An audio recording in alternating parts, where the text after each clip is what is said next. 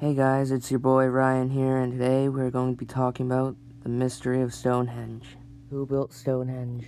Assumed by many that ancient Neolithic tribes of Britain were the ones that created Stonehenge. Now this brings up the question, how would ancient tribes bring rocks from all over into one place without any transportation? A cleric from the 12th century named Geoffrey of Monmouth created a story connecting Stonehenge's origins with Arthurian legend.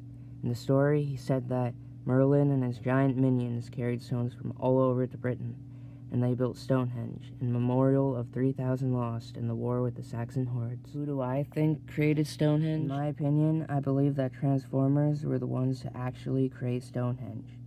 I mean, it all makes sense. The story that the cleric created was based on true facts. Merlin commanded 12 guardian knights from Cybertron in order to create Stonehenge and hide Unicron's center. I think that this Geoffrey guy is really onto something here. Our entire history is a cover-up made by our government to hide our real history with the Transformers confirmed. What is Stonehenge?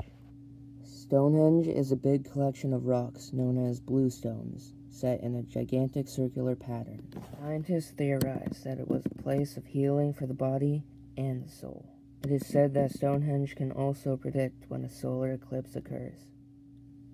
Where is Stonehenge located? It's located on an open field in Wiltshire, England, 3 kilometers west of Amesbury and 13 kilometers north of Salisbury. Fun fact, Stonehenge is located in the direct center of the supercontinent known as Pangaea, which raises the question, why was it located in the direct center? When was Stonehenge built? The foundation of Stonehenge was created around 3100 BC. The bluestones used in this monument were believed to have been raised between 2400 and 2200 BC. Why was Stonehenge built? It was once a great burial ground for those lost in plagues and war. It was seen as a place of healing for both the body and mind. People used Stonehenge as a place to... Stonehenge was once seen as a healing sanctuary for those sick. Because of where it was built, it was able to tell time and to predict when a solar eclipse would occur. This is it for this video. Smell you later.